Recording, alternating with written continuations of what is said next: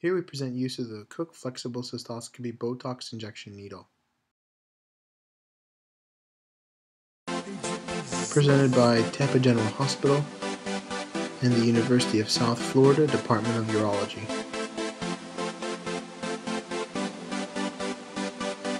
A 49-year-old female with a history of overactive bladder who failed oral anticholinergics presents for 100 units of Botox injection as management for her overactive bladder. Here we demonstrate the use of the new Cook Flexible Cystoscopic Needle for intravesical Botox injection.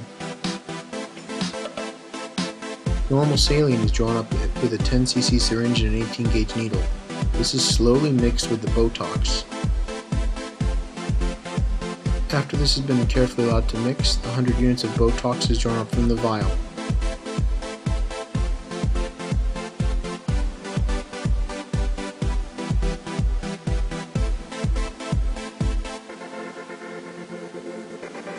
Here we demonstrate the Botox needle being deployed and retracted.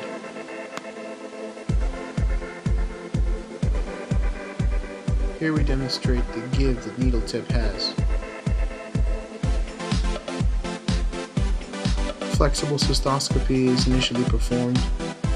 The entire bladder is visualized. Here we can see the right ureteral orifice. Here we can see the left ureteral orifice. After retroflexing the cystoscope, one can see the triangle. Here we demonstrate the Botox injection template.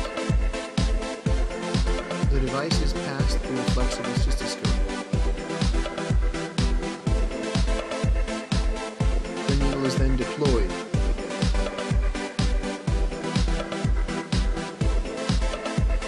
The needle is then purged of all air. The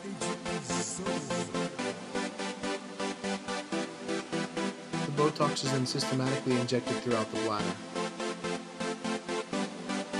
With each injection site, half a cc of Botox is injected.